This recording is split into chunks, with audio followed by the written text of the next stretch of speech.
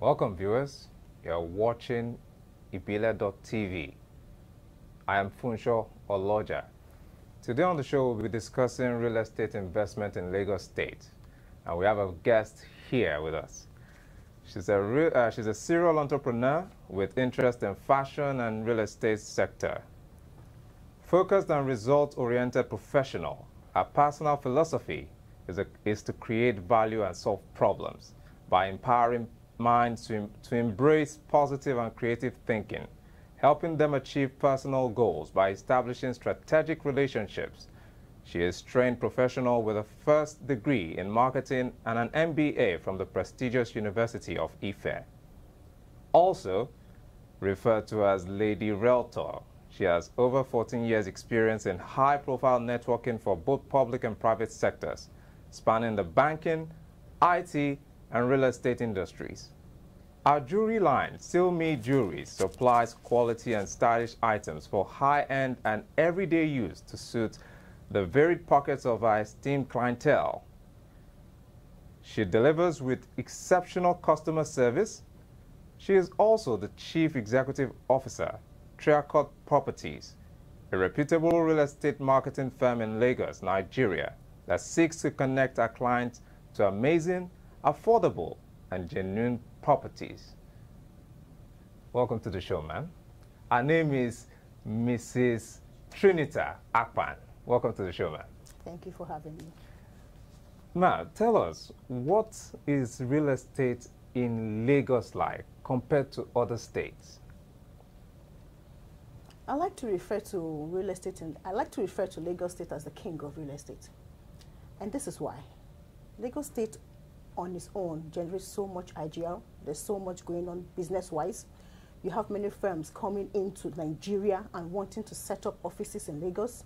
You have many entrepreneurs coming into Lagos, people who have lived in different states, coming to Lagos. It is believed that Lagos is like the dream of a young man.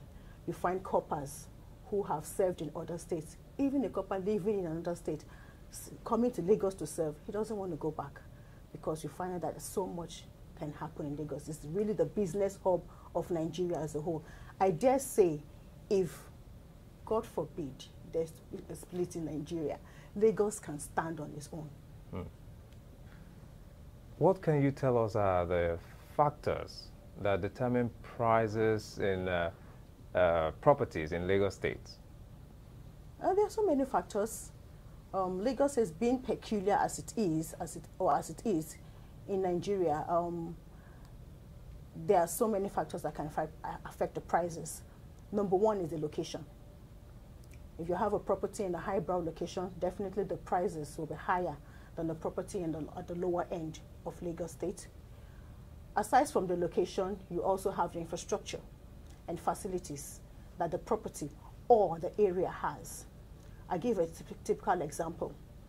If I want to use the island, Lagos Island, as my case study, I pick certain estates or certain locations within Lagos Island, Ikoyi, Victoria Island, Nikon Town, Songo Tedo.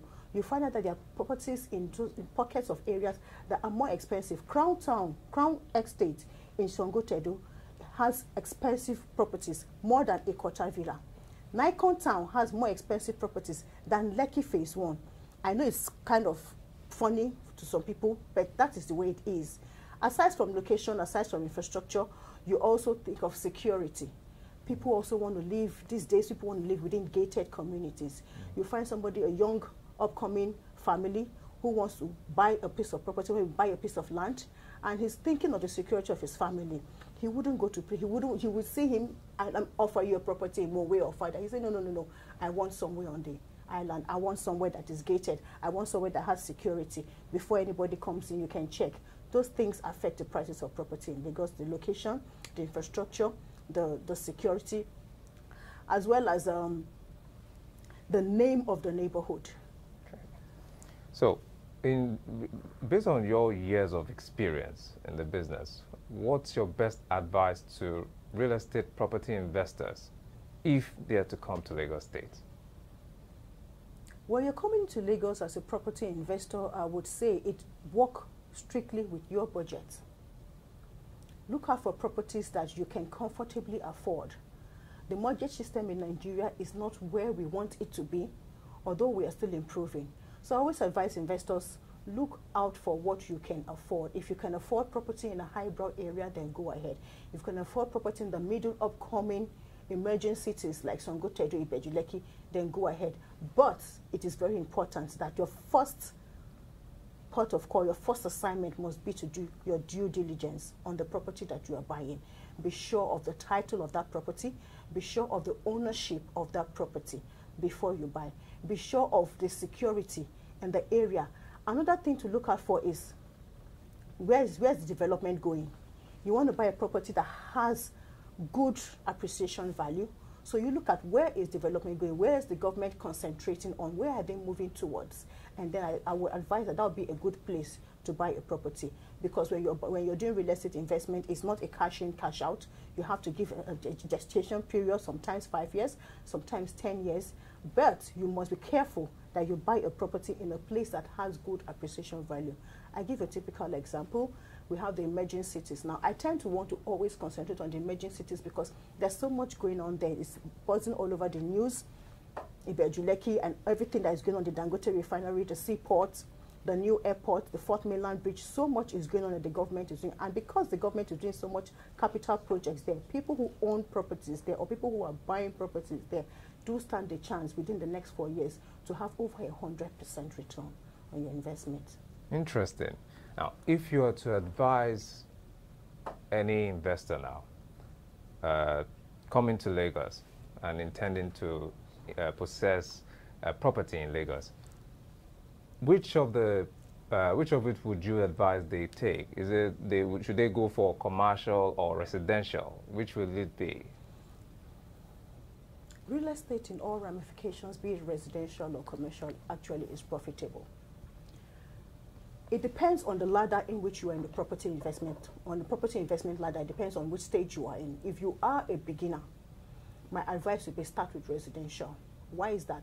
Housing is a basic need for every man. So everybody wants to have a shelter, wants to be able to own his home. So if you can start with the residential, buy cheap and wait for it to appreciate. If you can afford to buy in highbrow areas and expensive areas, then look out for properties that are depressed, properties whose value have depreciated, maybe an old building. Knock it down, put in some money, renovate, and make over 150% turnover on it. And that gives you more or less like an immediate return, almost immediate to midterm. But if you're looking for a long-term thing, I would advise start with residential. Then if you are on the mid strata of the property ladder, you have 1 or 2 pockets of properties here and there, lands, maybe houses, maybe you're a landlord. It's also advisable that you should go into commercial. Commercial means office spaces. Look for a piece of land, build plazas, give it out for shops, give it out for offices. People will be paying rental income to you, and you spend less on renovation than you would have spent on a residential property. So on both ends, it's very, very profitable, even on the agricultural aspect of real estate. Depending on where you want to play and depending on what you can afford, real estate all round really is a profitable business.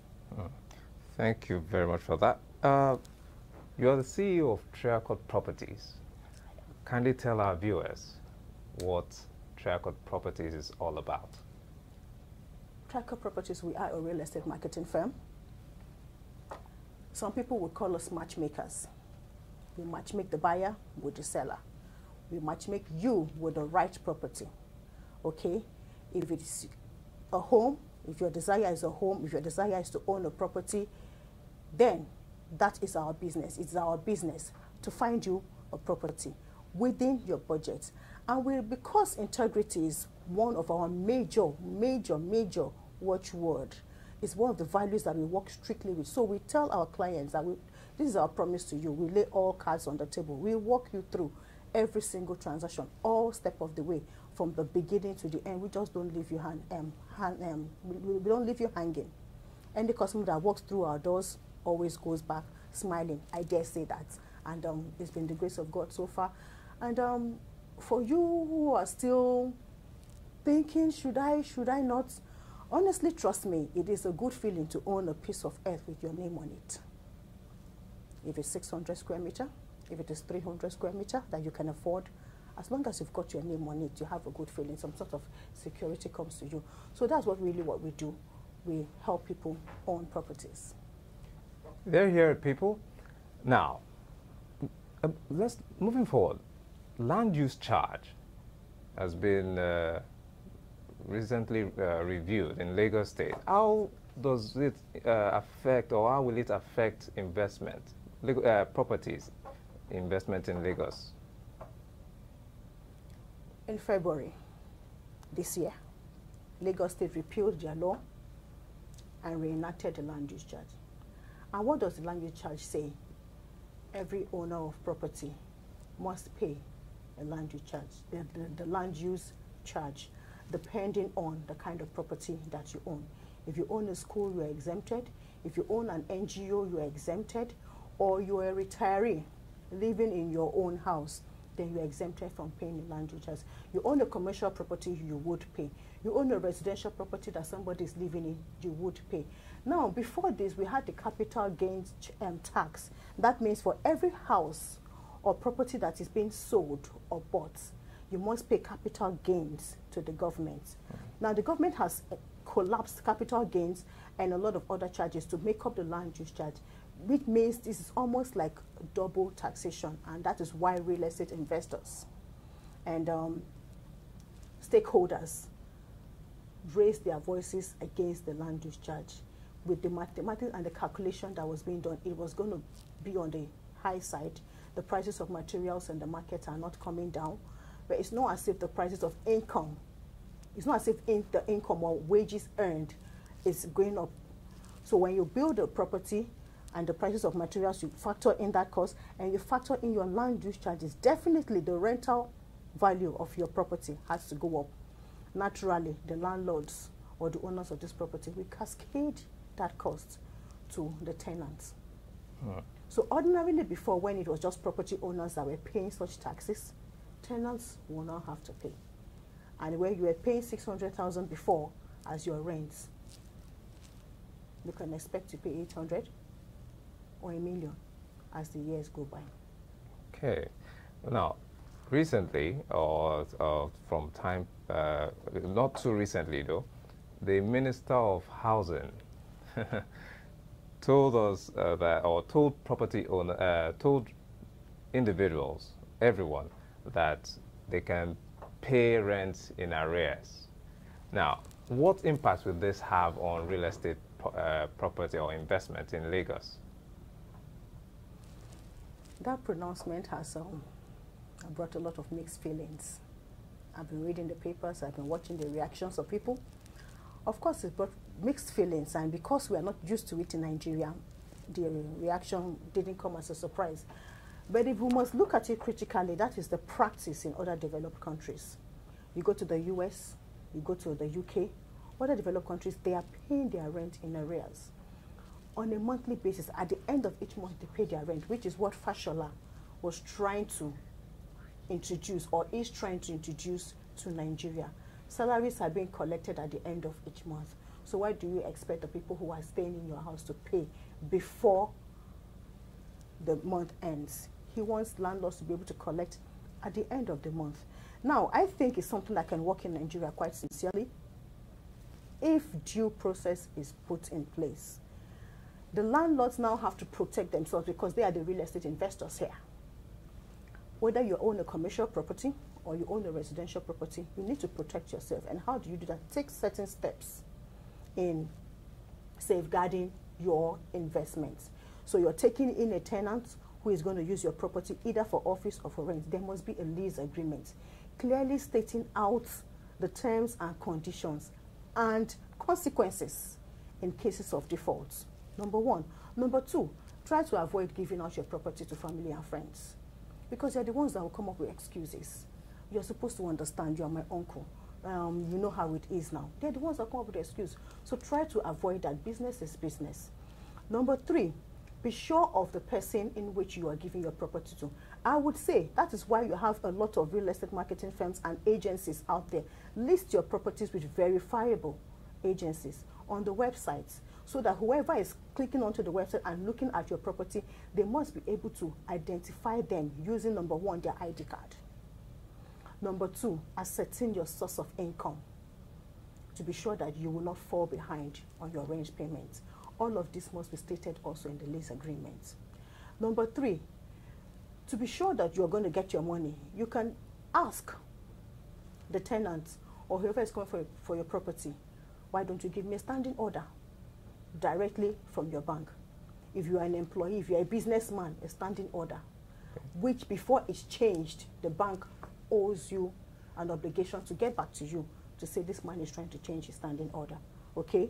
Now for an employee, once you have verified his source of income and where he's working, you can have an agreement also with the employer before, to be sure that your rent goes directly to the landlord.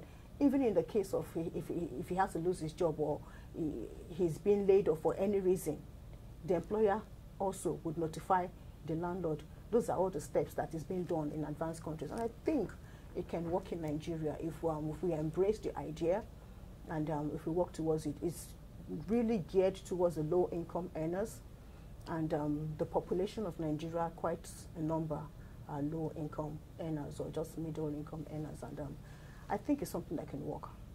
Wow, that's quite a lot of information, and I believe we all have been duly enlightened. Now, all you need to do is just hear from what she has said. You don't need to stress yourself. Don't try to say, okay, I have a little money, I just want to buy a house on Banana Island or somewhere or anywhere, without making sure that you are protected or you are capable of managing that property. Well, that'll be all we'll be asking her.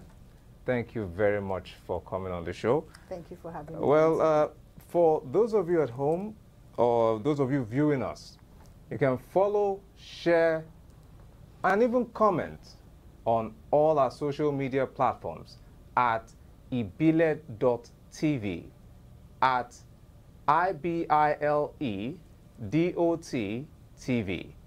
You can also subscribe to our YouTube channel, and we'll definitely be happy to receive from you.